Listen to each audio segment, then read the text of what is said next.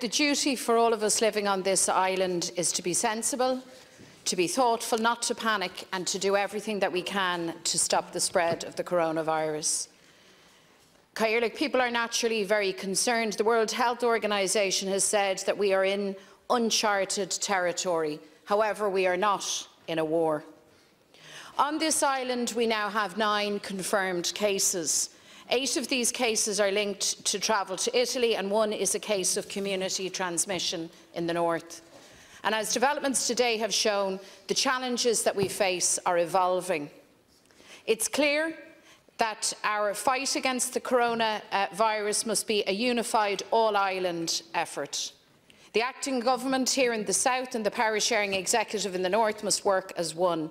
This means having a standardised approach to protect the health of everyone on the island of Ireland.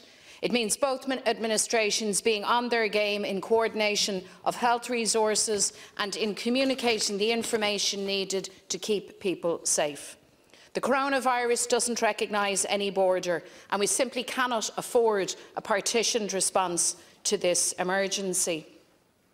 To that end, I believe a meeting of the North-South Ministerial Council should be convened as a matter of urgency. The responsibility of government is to do absolutely everything to protect the public and to do these things in a right and a timely fashion. The acting government has a responsibility to discharge its duties with the cooperation of all parties in the Dáil. So we need a more structured involvement and an all-of-Oireachtas approach. I think that's critically important, because it is the very best way to ensure that the response to this emergency is seamless, coherent and smooth when there is a change of government. This is a very real challenge for our health services and for our national public emergency system. And right now, we need to start strengthening our health system. We need to increase capacity rapidly. We need to start opening beds. Not only do we need to open beds, but we have to ensure that no bed is closed. The acting minister must give a clear commitment today that the beds opened as part of the winter initiative due to close on March 31st will definitely be kept open. He must also confirm that the 220 community nursing home beds currently reviewed for closure will not be closed. We need to ensure that we have sufficient capacity in ICU and isolation units to deal with this public health emergency. The embargo on hiring new nurses and doctors must be lifted immediately, and a plan enacted to get people off trolleys urgently. Additional resources must be available both to our health services and to other frontline services which may be impacted. And we also need to free up beds in our hospitals by ensuring that people who are recovered and who are well are discharged from hospital as soon as possible. So a specific and immediate focus on ramping up the provision of home help hours will facilitate this. There's an onus on government to ensure that people can be cared for in their homes for as long as it is medically possible, and a comprehensive and fully resourced home help action plan will facilitate that also. There is a need, Ceann Comhairle, for employers to prioritise the well-being and welfare of their staff and the health of the general public. Advice and protection for workers must be guaranteed. We need to ensure that workers are protected and that they can have the confidence that they can take leave if it's required. Such assurances will be extremely important as this situation progresses. So where a worker is unwell or at risk from this virus, they must feel free to come forward with confidence to self-report, to reduce risk and to protect themselves and indeed the public.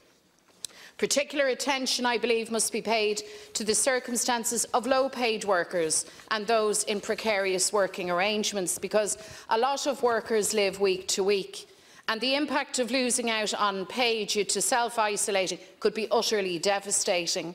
The cost of increased household bills and additional food supplies will undoubtedly be a source of stress, so everything must be done to protect incomes. Emergency legislation may be required to strengthen sick pay entitlements and workers' rights, and if that is the case, so be it. Let's do that.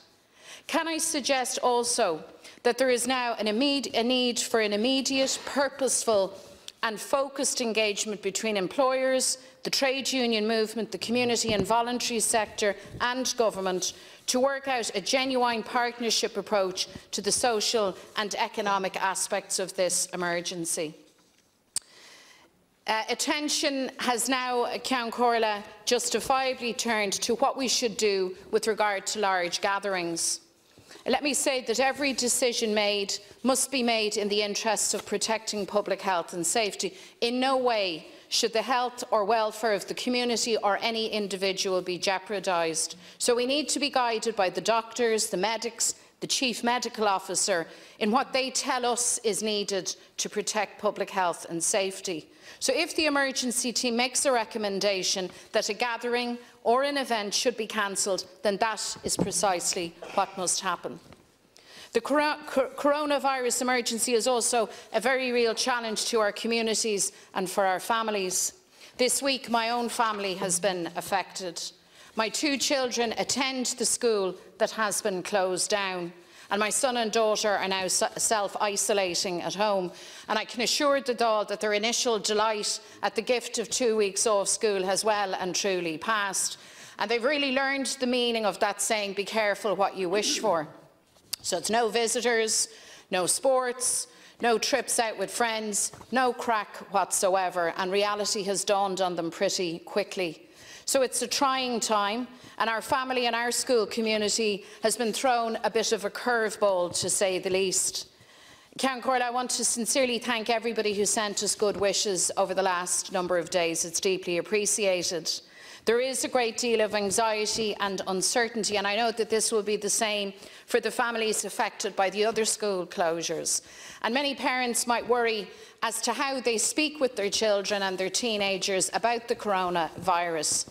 So from my experience, such as it is, my best advice is this: don't dismiss their fears or concerns, be honest, keep it calm, keep it factual, and above all, make sure they know about the huge amount of work that is being done by so many people to fight the spread of this virus and to keep them safe.